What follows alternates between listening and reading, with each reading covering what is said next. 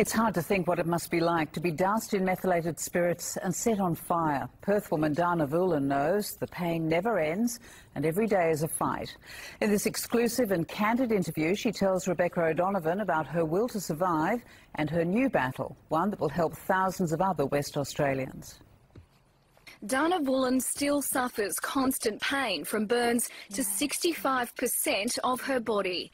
Despite that, she's on a mission to help other burn sufferers.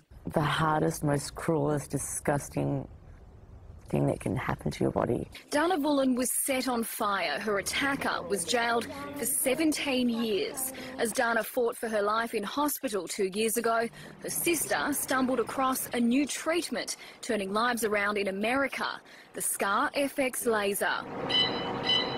With the help of burn specialist Dr. Fiona Wood, they managed to borrow this one on the basis that Dr. Wood would carry out research on the laser in Perth. We've seen such results over this last year while we've had it on loan, the laser machine. We really need to get our own and drive forward in our understanding.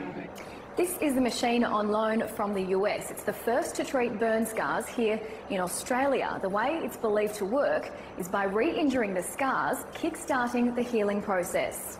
It's given me heaps more functionality, like my mouth opens heaps bigger, my chest opens a lot wider. Time has run out. The machine needs to be returned to the US.